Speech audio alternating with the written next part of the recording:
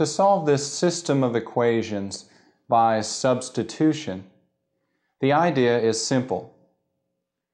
Since our first equation tells us that y equals 3x plus 2, we can substitute a 3x plus 2 in for the y in our second equation.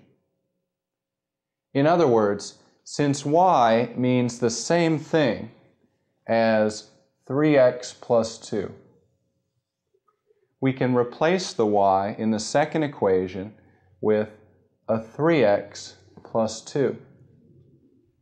Our second equation then becomes 7x minus 4 times parentheses 3x plus 2 equals 7. Now we can solve for x.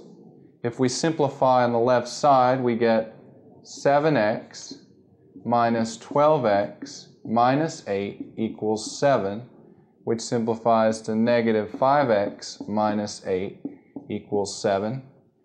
Add 8 to both sides, and negative 5x equals 15. Divide both sides by negative 5, and x equals negative 3.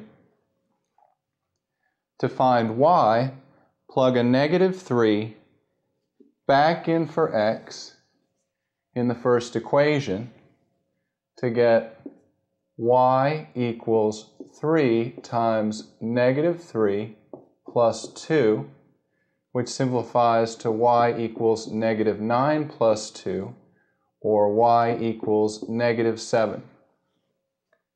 So the solution to this system of equations is negative 3, negative 7.